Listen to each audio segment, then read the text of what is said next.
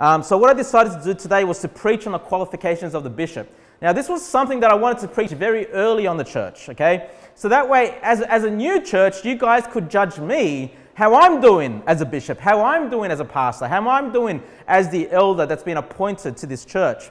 But it's not just about me. It's not just about reviewing me. You know, you may potentially have a desire to be a pastor, to be a bishop. So this might come in handy for you to prepare and think about those things.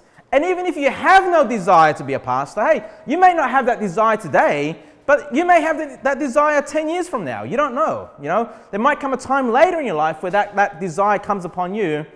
But even if you never become a pastor, if you never be a bishop of a church, these are great qualifications to have anyway as any man of God, as anyone that's trying to serve the Lord in a church. So for me, this is beneficial just across the board anyway, okay?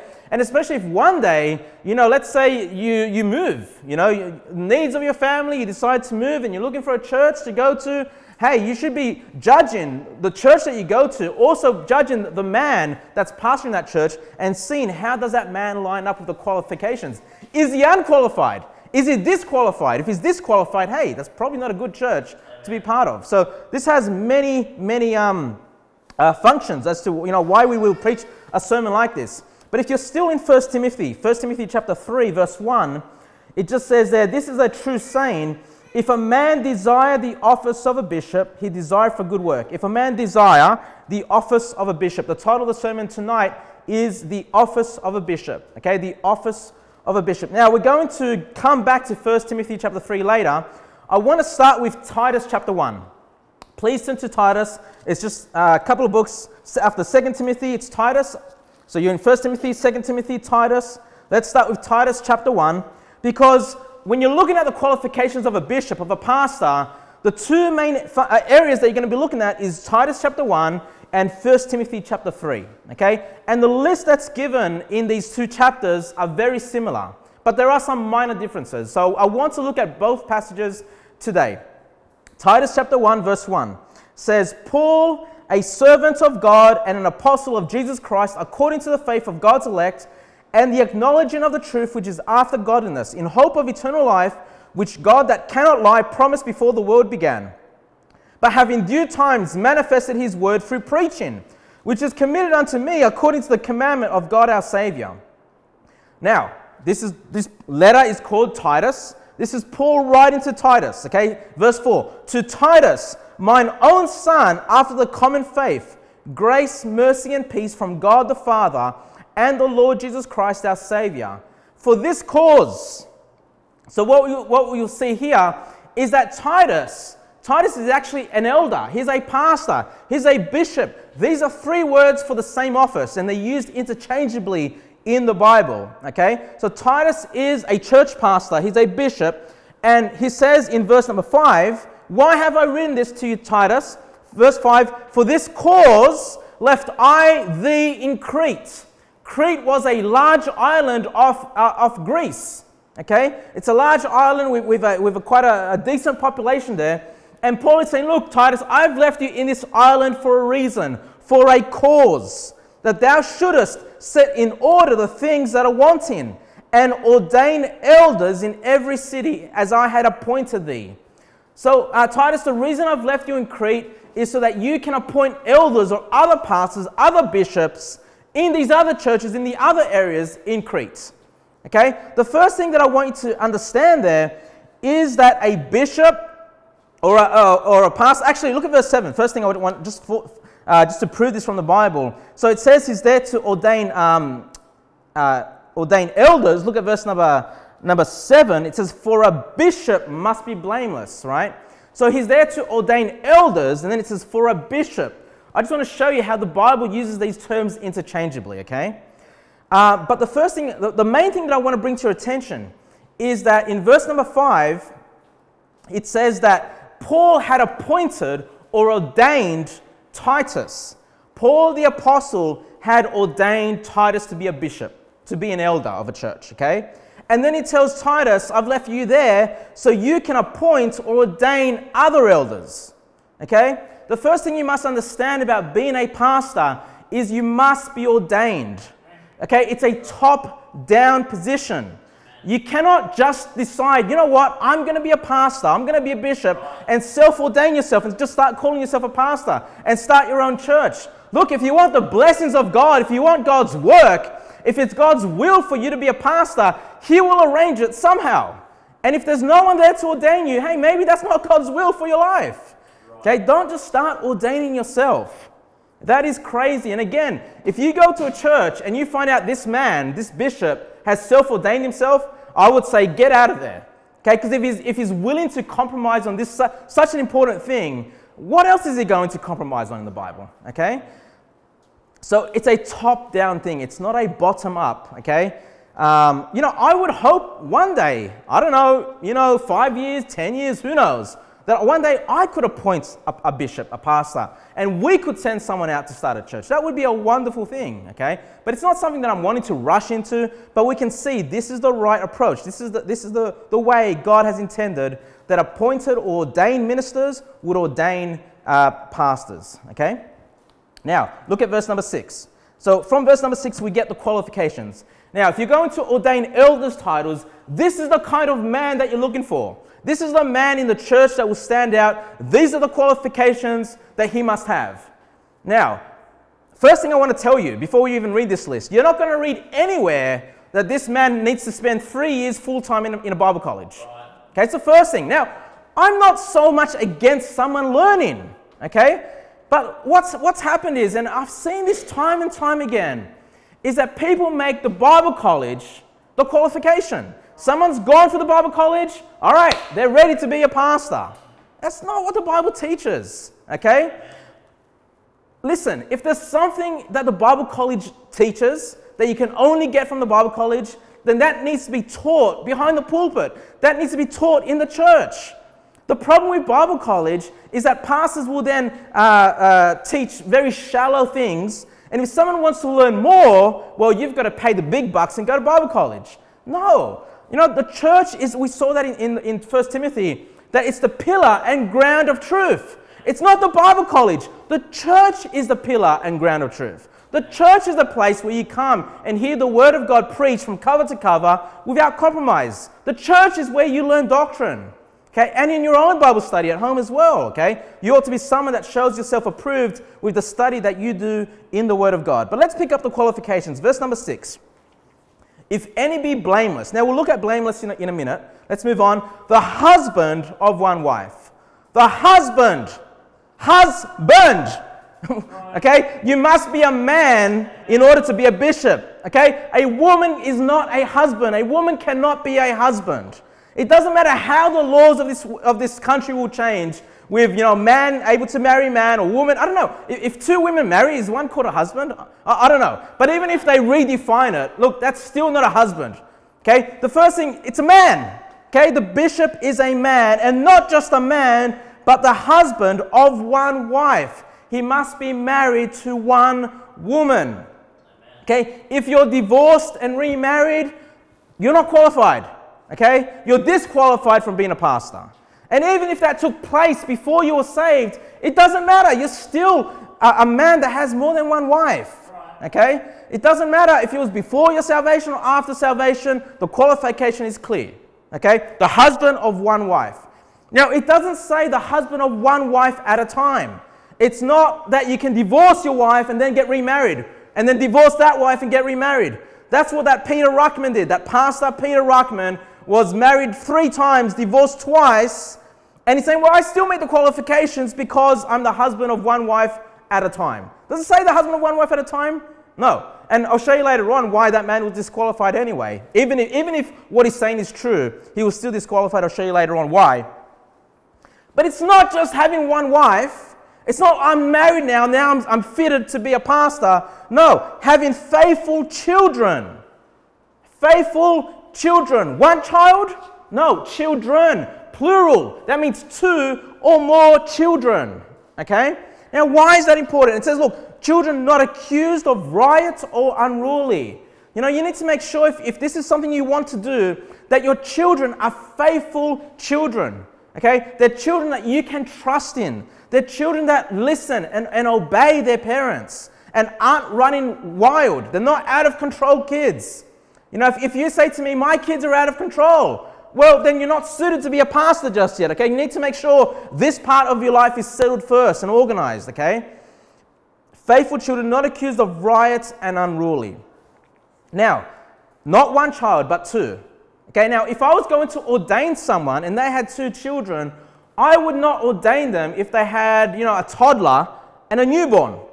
Because a toddler and a newborn aren't kids that are going to run wild, okay? If you've had kids, you know that when they turn 2, when they turn 3, it's those very early years when they start testing the boundaries. It's those early years when they start to run wild and really wanting to have their own will in their own way. And that's when the parent has to step in and show themselves that they're able to raise their children in the nurture and admonition of the Lord. That's when they're going to have to step in and show correction, bring out that rod of chastisement and discipline their children and raise them well. That's the qualifications. We need to be able to see a man that has raised children and the children aren't running wild, okay? I don't know, because if someone has children, but they're very young children that are barely walking and getting around, I don't know if that man still is able to, you know, raise those children up to not be, you know, that it could potentially happen that those kids go wild and then he's not qualified anymore, right? If the kids are out of control.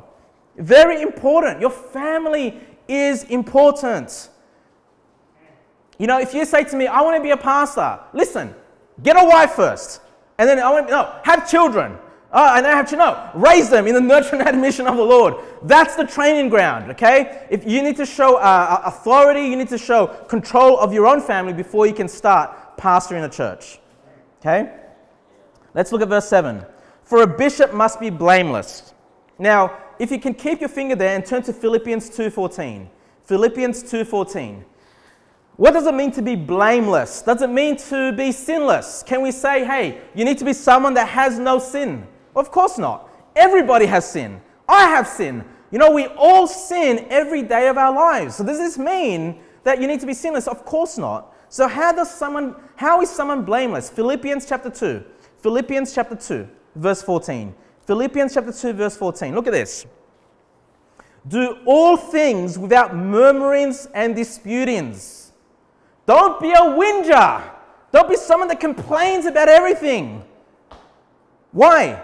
Verse 15. That ye may be blameless and harmless, the sons of God, without rebuke, in the midst of a crooked and perverse nation, among whom ye shine as lights in the world. So if you have an authority over your head, you go to work, you have a boss. You're in church and the pastor has rule over you. You're a child or whatever, and you have that desire, hey, and you've got parents over you, then whatever they ask you to do it without complaining. Do it without murmurings and disputings. Don't be someone that rebels against authority. That's what it means to be blameless. That when the authority tells you to do something, you do it. It doesn't matter how bad it is. I'm not saying do something sinful. I'm just saying, you know, within reason. If they ask you to do something on the job, and you think, why should I be doing that? Just shut up and do it. Don't complain. Don't, be blameless.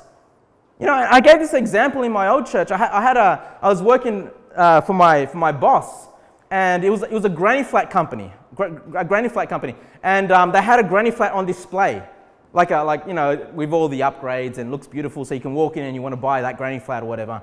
But obviously they had a toilet there as well, but the toilet was without plumbing. There was no plumbing. It was just on a concrete slab.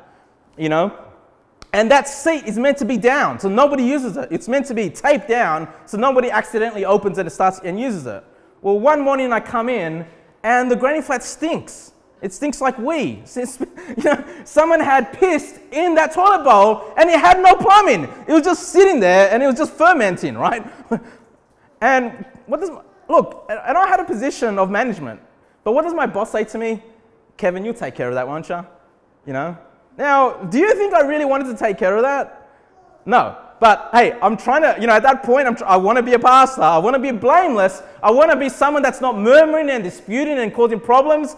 I just put on those gloves, get a tea towel, whatever it is, get bleach, and I take care of that, right? I just do it.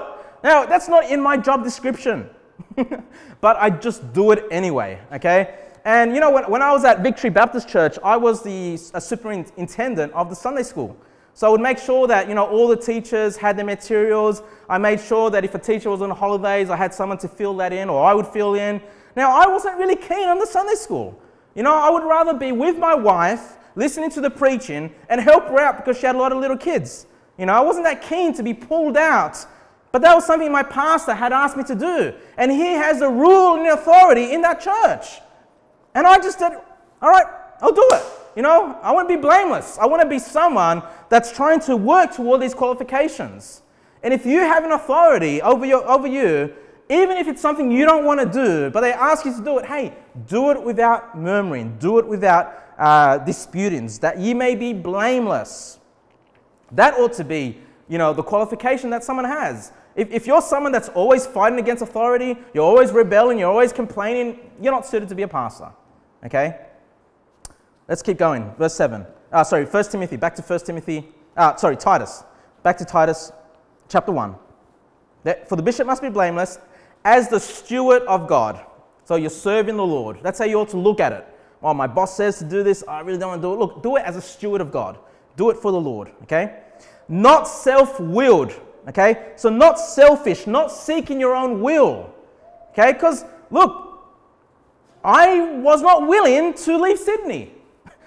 If I was just going after my will, I wouldn't be up here with a church. Okay, but I sought the will of God. I sought the will of a needy people that were looking for a sound church. And so I gave in to that. Okay, if that's what the Lord wants, but if you're a selfish person and you're not looking out for the needs of others, you're not suited to be a bishop. Not soon angry, it says there. How's your temper? How's your temperament? How's your anger? Do you have a short fuse? If you're someone that struggles with anger and you have a short fuse, you need to work on this. You need to work on this. Don't be someone that is soon angry. It doesn't say don't get angry. There is a righteous anger, and we ought to be angry against, the workers of iniquity. Okay? But don't be soon angry. Don't just get offended so easily and fly off, your rail at every little thing that upsets you. Not given to wine. And I believe that is a reference to alcohol. Okay, not given to wine, not given to alcoholic beverages. We already looked at, drunkenness, and drunkenness is something that will get you kicked out of church. And we had to look at why a king and a priest in the Old Testament were advised not to drink. And the reason why they were advised not to drink alcohol was because they had to make judgment in the nation. And it's the same thing for a pastor. Don't be given to alcohol. Don't have an addiction to that stuff, because you need to make, judgment in the church. You've got to stand up and preach the word of God with clarity, without compromise. And alcohol is going to, cloud your mind, and you won't be able to preach and take action when action is necessary. It says no striker. Now, I don't believe, because later on it talks about a brawler, okay? But when it says no striker, what I believe that's saying is don't be someone that attacks your fellow brethren, okay? Because when I think of a striker, I think of something like a serpent. I think like a serpent where, a serpent sees its prey and finds that right opportunity, and when the time's right, it strikes that prey and kills it and eats it, okay? It destroys that prey, okay? Now, I don't believe a preacher should seek to destroy his people, should seek to destroy the flock. Now, if someone in the church is in sin, yes, they need to be called out on that. Yes, they need to be approached and addressed, okay? But do we approach them to strike them? Do we approach them to tear them apart? To, get them feeling like, oh man, the church doesn't want me. Now, there are certain sins that will get you kicked out of church, okay? We've dealt with that before. But I'm just talking about just your general sins. No, a pastor ought to be able to see those things, not strike, but be a helper. Nurture and bring them and help that person to overcome that sin in their life. And so that's what I believe the striker is. Someone that tries and attacks the brethren, destroys the brethren, and many times people then leave the church, leave the faith because of the way they were treated by their pastor or by people in the church. Not given to filthy lucre, in verse number 7, not given to filthy lucre. Now,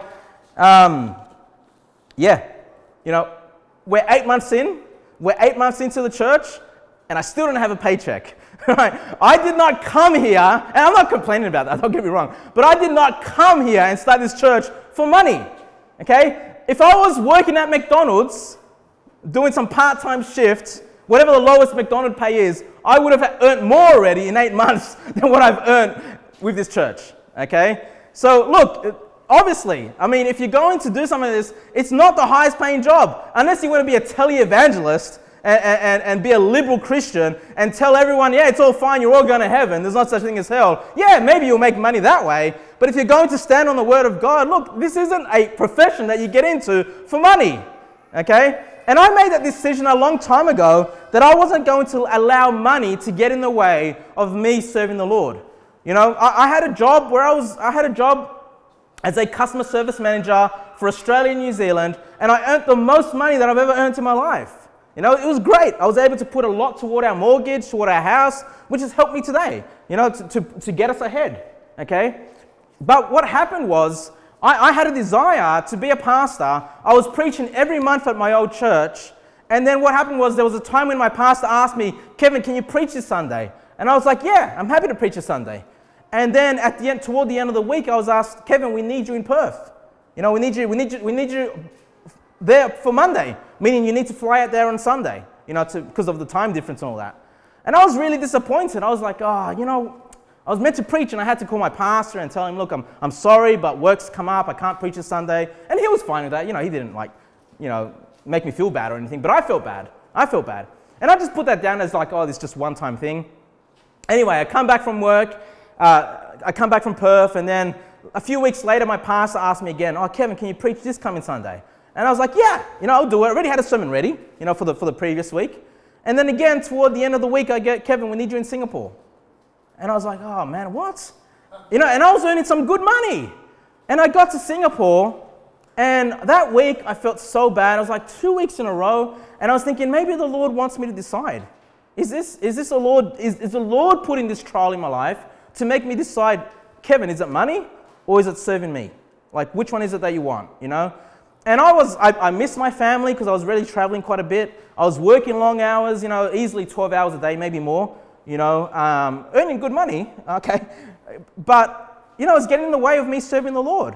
And I was even sick. I was physically sick. I was throwing up in Singapore and all that kind of stuff. And I remember just calling my wife and saying, honey, I'm quitting this job.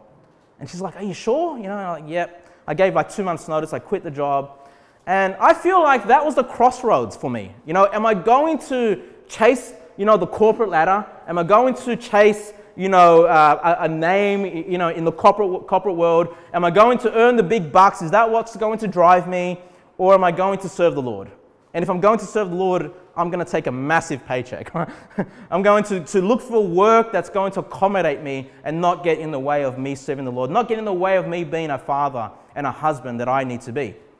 And so, yeah, you know what? If you're chasing the big bucks, being a pastor is not for you. And again, how many stories? I've heard so many stories of pastors that take of the offering. They don't only take what, you know, is deserving of them for the work that they've done, but then they take on top of that, and, you know, they cheat. You know, they take the Lord's money. They steal the Lord's money out of the church. I've heard many stories like that. Many stories of pastors that are greedy for money. That's not something we ought to be. Look at verse number 8. Verse number 8. But a lover of hospitality. Now, when people think of hospitality, they think of, you know, inviting families over to their house. And there's truth to that. But what I've found is that the more children we've had, you know, 9 children, number 10 on the way, it's become more and more difficult. You know, homeschooling the kids, whatever it is, you know, and then inviting a family over for dinner, it's become more and more difficult for us as a family to do. So this is definitely an area that I can improve in. But you know, being hospitable is not just having people over to your house. Being hospitable means to serve one another. You've heard of the hospitality industry. That hospitality industry, you know, being a waiter, being a hotel concierge, being a travel agent, all these jobs exist to serve a client, to serve your customers. This is the hospitality industry. It's because you're serving one another. And it's not just about being hospitable in your house, but you can be hospitable in the church. You can welcome, you know, new visitors, being welcome toward them, having an interest in other people in the church, seeing needs that they have and saying, brother, is there something that I can pray about for you? Is there something that I can do for you? Can I help you in some certain way? Being hospitable is more than just having people over your house, but having a genuine care and servitude toward your fellow brethren. Okay? A lover of good men, it says there in verse 8. A lover of good men, of men. So what kind of friends do you have? You know, if you want to be a pastor, are your friends good men? Are they godly men? Are they faithful believers? Or are your friends made up of the world? Are they worldly influences? If you've got a lot of friends, your best friends that are worldly, you're not suited to be a pastor. Okay, because you're finding pleasure in the world. You're not finding pleasure in God's people. We're back in verse 8, sober, being sober. This is more than just not being intoxicated or being in drugs, but being sober means to be serious. You know, to be serious, to be sound in mind. You know, not someone that's crazy, not someone that's, you know, friendly one day and then, you know, yelling and screaming the next day, right? Not being bipolar or something like that, right? You need to make sure you're a grounded and sound person and serious. And that's why I've said to you guys a few times, I'm trying to work on my sarcasm. I'm trying to work on me just telling jokes all the time because sometimes I offend people. And that's not being, you know, that's not being sober. That's not being serious. I need to make sure that, you know, I say the jokes at the right time and not just always be joking and mucking around. You know, there's times to be sober. Just. You know, someone that seeks justice. Especially if you're going to have a church of people and sometimes there's going to be clashes, you need to make sure that you're just in your decision making. Okay? Holy. What does it mean to be holy? To be separate. To be separate from the world. Does your life reflect the world or does it reflect a Christian? You know, that do people see Christ in you? Do they see you, you know, seeking and delighting in the law of the Lord? Or are you someone that delights in movies and delights in video games and delights in I don't know, whatever, the state of origin? Like, is that your life? Are you more worldly when people look at you? Are you more worldly or are you someone that reflects what you believe a Christian, a man of God, you know, reflects? Temperate. That's where that word temper comes from. It's similar to what we read about being not soon angry. So, you know, so I won't cover that again, but it's being temperate. It's being, how can I say it, self-controlled.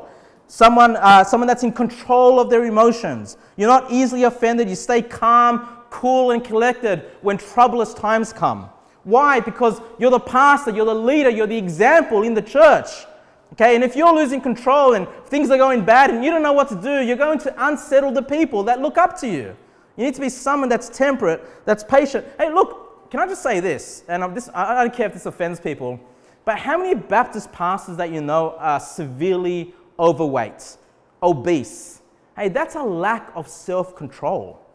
Okay, it's not just what's in the mind, but if you're eating and eating and eating, you can't control that and you're getting overweight. I mean, think about the Baptist pastors that we know. I'm not saying they're bad preachers or anything like that. They might be great preachers.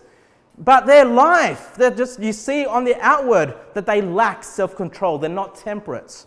Okay, they're not temperate in how they look after the body, which is the temple of the Holy Ghost. We are required to look after our bodies, okay? So that's something Baptist pastors and preachers definitely need to work on. All right, and I think sometimes if they were just out soul winning, if they were just getting out there knocking doors, they wouldn't get to that place where they're that severely overweight. Okay, because you're getting some good exercise week in, week out, you know. So yeah, that's definitely something Baptists need to work on. Verse number 9. Verse number 9. Holding fast the faithful word as he have been taught. Now, does it say here, holding fast as he have been taught? Holding fast as he have been taught? Because that's what some people expect from you, right? They expect you, if I'm going to send you out, and I don't have that expectation on me, thank God, but I know there's this expectation on others. If this church, if this pastor's sending you out, you must be 100% aligned with exactly what we believe. Now look, if you've been in churches for a while, you know that you've never been 100% aligned with any pastor, with any church. It doesn't matter. Even if it's a church that you've been you thought you were 100% aligned, there are certain things that you still were like, you know what, no, I think it's like this, okay?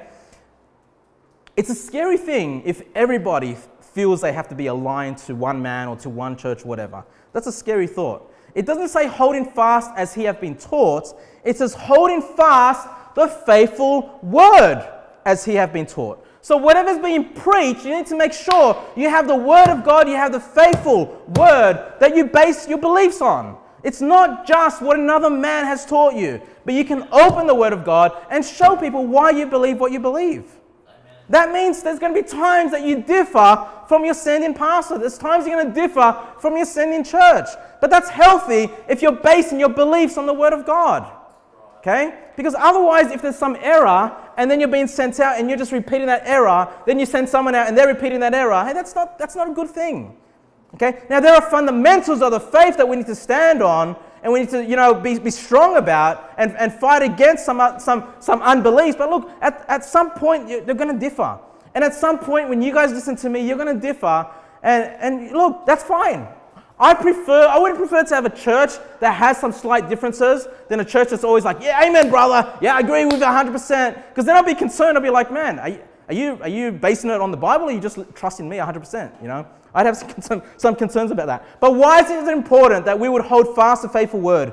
That he may be able by sound doctrine both to exhort means to encourage. So to encourage you in doctrine, open up the word of God, I can show you to encourage you in doctrine, and to convince the gainsayers. So those that are against you, that preach contrary to you, hey, you need to be able to be someone that can open the word of God and show them why you believe what you believe and convince them.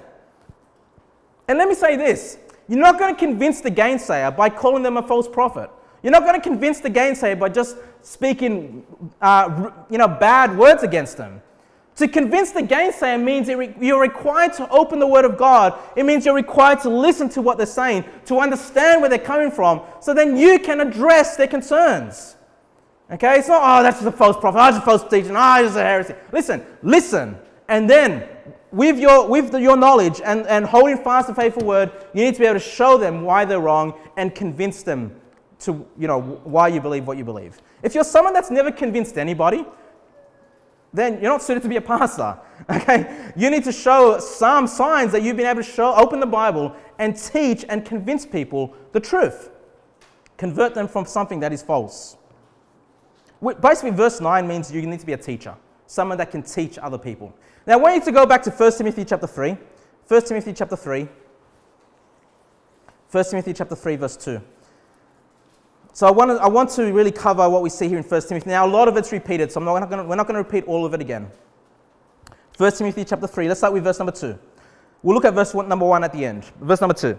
A bishop must then be blameless. We saw that. The husband of one wife, vigilant. Now, that's a new one. Vigilant. What does it mean to be vigilant? It means someone that's watchful. Someone that's looking out for their church. Someone that can spot danger and addresses that danger.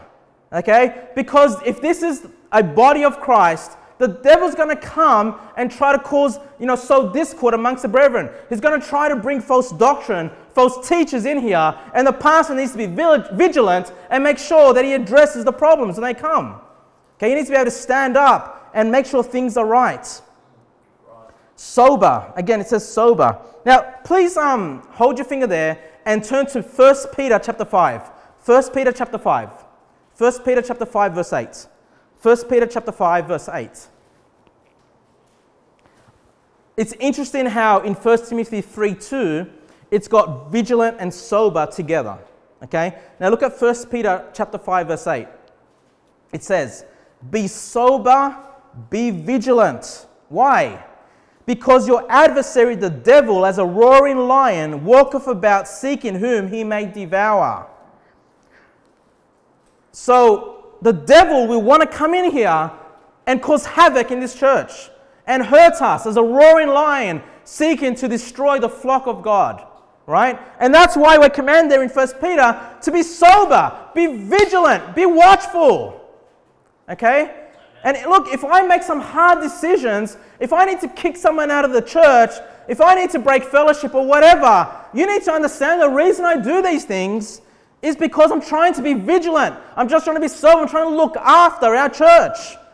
Because that's the responsibility He's given me as a pastor. That's one of the qualifications we must have. Okay? Look at verse number 9 in 1 Peter 5:8. 1 Peter 5. Whom resist steadfast in the faith, that's resist the devil, knowing that the same afflictions are accomplished in your brethren that are in the world. So he's just given us encouragement there that we have fellow brethren in the world that by being sober, by being vigilant, they've been able to overcome the devil, that roaring lion. It's just an encouragement. Hey, you can do that as well. Okay, that's a qualification of the pastor. Back to 1 Timothy chapter 3. 1 Timothy chapter 3, verse 3. 1 Timothy 3:3. Not given to wine, no striker, not greedy or filthy lucre. That filthy lucre, that's money, but patient. Now that's another one, patience. You need to be someone that's patient with people. Okay, because the church is made up of people of all kinds of backgrounds, all, some mature in the Lord, some younger in the Lord, some knowing some doctrine, some others knowing other doctrine. We've all come from a different background, okay? And if you're someone that expects people to be just like you, like after a couple of weeks, if you expect people to just believe just like you, look, that's not going to happen. Okay, you need to be someone that is patient. People are going to grow slower than you want. People are going to accept doctrines that you teach slower than what you want them to receive. And you can't get frustrated about that. You need to be patient. Sometimes you need to preach something and, sometimes you might think, I've preached that, a month ago. Why do I need to preach it again? But you might need to preach it again, right? You might need to preach the same things over and over again, especially some of the key important things. You need to be patient, okay? Because some people need more time to hear something again and again and grow from that, okay? So if you struggle with patience, you're not suited to be a pastor. Or you need to develop that patience. And, with the Lord's help, you can develop that patience. Sorry, guys, what am I up to? Yeah, not a brawler. So this is someone that gets into fights, fist fights. I've got into one fight in my life and I lost. So, like a fist fight, So I've lost that one. I'm not a brawler. Not covetous. Covetousness is something that will get you kicked out of church, right? That sin of covetousness. But it's important because, it takes time for a church to grow. Especially a church that's building their beliefs on the Word of God. A church that's not trying to be worldly, that's not trying to mimic the world. It's going to take time for a church to grow. And sometimes a pastor may think, man, I wish I was like that other pastor over there. I wish my church was more like that church over there. Hey, that's being covetous, even being covetous for something good. No. God has given you, your church, God has given you that appointment that ordained you to these people, and you need to work with these people. You need to be satisfied in what God has given you and let Jesus Christ build a church in His time and in His will. Because if you're always looking out and looking over there, hey, you start to covet for things and you're not satisfied with what you have been given in your life. And that's not just in the church, but in your life in general. The things that God has given you. Be happy, be satisfied. Australians shouldn't be whinging. If you knew what the third world was like, and I've been to Chile, and that's not even a third world nation. They're doing pretty good, that nation over there. And yet there are so many poor people that don't have anything near what we have. I can't imagine what it's like in some of the African nations or whatever. I wouldn't even imagine just how poor these people are. And I hate it when I hear Australians whinge about how much we have. Or the government needs to give us more money or whatever. What in the world? Go and work and make your own money. Stop asking other people to pay your way. Patient, not a brawler, not covetous. Okay, verse number 4. One that ruleth well his own house, having his children in subjection. So your children are subject to the parents. It's not the parents subject to the children. It's not the parents doing, the will of the children, but hey, the children doing the will of the parents. Look, children are happier. I promise you this. Children are happier when they know they're pleasing their parents. They're not happy when they get in their way. They're happy when they know, hey, I'm pleasing mum and dad, and I'm obeying mum and dad. And mum and dad, hey, when they obey and they do the right things, tell them they're a great child. Tell them they, reward them once in a while. Make sure that they deserve, the recognition. Verse number 5. And this is such an important thing. For if a man know not how to rule his own house, how shall he take care of the church of God? If your house is out of control, if your wife's not in subjection, your kids are running wild, look, it's not that you can't be a pastor, but you need to fix those things. You need to worry about your family. Listen, if this church, like, if I had to decide between being a pastor and having a family that is not falling apart, I'd rather just step down as the pastor and look after my family, honestly. You know, and this is not just qualifications to get ordained. These are qualifications you need to maintain the whole time that you're a pastor, okay? Now, I don't know, but I hope my children, at least while they're in my house, doesn't matter if they're teenagers or young adults, that they're always in subjection. But you know, it could come a time when they're, you know, in their late 20, over 20, 30, that they mess up their lives. Does that mean then you need to step down as a pastor? No, I don't believe that. Because by then, you know, they're out of the house, you know, they're their own adults at that point. But you know, while they're in your house, while they're young, while they're under the age of 20, you know, they should be in obedience to the parents, right? And the wife needs to be in subjection to the husband. Look at verse number 6. Not a novice. So that's someone that's new to the faith. You know, if you've been saved for a couple of years, no, you're not suited. Doesn't matter how much you've learnt. And I've seen this, new believers, they've learnt a lot of doctrine and they think they know it all. They know it all. And look, it's great. It's great to learn and know a lot. But why not someone new in the faith? Lest being lifted up with pride, he fall into the condemnation of the devil. It's interesting how it compares to the condemnation or the damnation of the devil, because it was the devil when he was cast out of heaven, or actually it was Lucifer, right, that wanted to be like the Lord, but wanted to be like God. It was the pride that got in the way of Lucifer.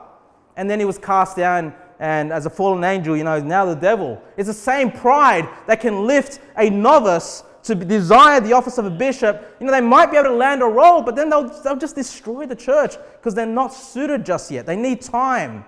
And it's so important, not a novice. You need to be someone that shows a track record of spiritual maturity. That you've gone from this level and now you're increasing. You're becoming more mature. You're becoming more godly. We can see a growth in your life. That's why it's not a novice. You know, I'll never be quick to ordain someone. It doesn't matter how desperate we are for, you know, for a pastor here or a pastor there. I'm not just going to go and just ordain whoever it is. I need to see a good track record of that person's faith. Okay? It's not just going to be, all right, you're ordained and you're now my next pastor or deacon or whatever. Okay? And this leads to the next point. Look at verse number 7. Verse number 7. Look at this first word. Moreover. Moreover. He must. If you're an underliner, underline these words. Moreover, he must have a good report of them that are without. What does that mean? People that are outside of the church. He must have a good report in the people that he knows. Amongst his friends, amongst his families, amongst his previous churches, amongst his workplace, whatever it is, he must have a good report. Even with the unbelieving world. The unbelieving world ought to look at this man and say, yep, you know what? Here's a stand-up, human being. He's a man of his word. He doesn't have a bad reputation even amongst the non-believers. Why is that important? Look, lest he fall into the reproach and the snare of the devil. Look, your pastor ought to be someone whose past is open. Any of you guys can ring the church in Punchbowl that sent and ordained me and talk to Victor or talk to anybody in that church and ask them openly, hey, what was Kevin like? Those couple of years that he was at the church. Any of you should be able to call Pastor Oliver or Pastor Williamson at Victory Baptist Church, I was there for 9 years, or anybody in that church and ask, hey, what was Kevin like? What was his wife like? What were the kids like? And there ought to be a good report no matter where I've been. Or you can call Southland Baptist Church and ask Pastor Hernan. He wasn't a pastor at the time, but he knew me. You can ask him. And there are a lot of people there that know me. You can ask them, hey, what was Kevin like in his early years as an IFB? Was he a railer? Was he sowing discord amongst the brethren? Was he rebellious? Or was he trying to serve the Lord and trying to grow? Okay, and I can give you the names of my employers. You can call my previous employers and ask, hey, what was Kevin like as an employee? Was he obedient? Did he do the job? Was he a slack worker? Hey, he must have a good report. Your pastor ought to have an open past. If you guys want to know about me, you can ask me. I'll give you any name. I'll give you any number. I've got nothing to hide. And if you go to a church and the pastor's hiding their past, you don't know who ordained them, you don't know anything about their past, get away from there, because they must have a good report. If they're hiding their past, it's probably because they have a bad report. Okay? This is a must. And if you want to be a pastor and you've got a bad report right now, hey, you need to start cleaning that up. You need to start cleaning up how the unbelieving world, your work colleagues, whoever it is that you interact with in life, can give a good report of who you are. Now, if you might ring a pastor and say, yeah, but Kevin was off on the rapture. We're pre-tribbers, he was post-trib. Yeah, okay. But you're not going to hear them say, yeah, but Kevin was trying to split the church over it. You're not going to hear that. Right. In fact, you're probably going to hear, we didn't even know about it. That's because I wasn't trying to cause problems. I never tried to cause problems over anything that I disagreed with the church. Let's go back to verse number 1. We'll end with verse number 1. 1 Timothy 3, verse 1. This is a true saying, if a man desire the office of a bishop. Now, you might meet all these qualifications, but you just might say, I don't have a desire. That's cool. That's fine. If you don't have the desire, you're not suited to be a bishop. You're not suited to be a pastor. If you want to know about me, I had that desire probably when I was 20 years old. I'm 37 now. It took a long time. That desire grew slowly. Look, I can't tell you I got the call in. I was called by the Lord. I had this vision and God said, Kevin, you're going to the Sunshine Coast and pastor a church. Never happened. It was a desire. And this desire came, and it's not just was there and then disappeared. It was there. It was always there. And then slowly, develop and grow and grow. And then I talked to Christina, what do you think? Oh, I don't want you to be a pastor. I've got to be a pastor's wife, And I was like, oh, okay, well, I'm going to wait for my wife to be on board. Because one of my former pastors said to me, if you're going to be serving the Lord, if you're going to get into full-time ministry, you've got to remember it's not just you, but it's your whole family that goes with you. It affects your whole family. And so I was like, all right, I'll wait for my wife to, if she ever comes around, then we'll do that. Eventually at some point, years later, Christina said to me, I realize how important this is to you. You've got my full support if that's what you want to do. And then I let my pastor know and said, hey, this is something I want to do. And then things developed from there, okay? So it's a desire. It's a desire that grows. Now, look what it says. He desireth a good work. Being a pastor is a job. It's a work. It's not easy. It's not easy preparing sermons. That's one thing, right? It's not easy. There's a lot of behind the scenes things that you might not even be aware of. It's a work, right? Don't ever think, oh, all he does is preach 2 sermons, 2 hours, 2 hours of work. That's what because we have 2 services. 2 hours of work, man, I work 38 hours. Hey, there's a lot more going on. There's a lot more discussions and other things that are on my mind. And I've never had a job like this because I'm a lot more mentally tired than physically tired, okay?